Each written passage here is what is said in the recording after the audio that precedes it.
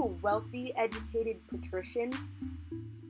Or a hardworking, dedicated plebeian? Then we have the perfect consul candidate for you, Gaius Julius Caesar. He is the perfect man to stand as our consul. He is both highly educated and a master of war strategy. As you can see from his perfect physical form, he is prepared to strengthen the city of Rome with his own two hands.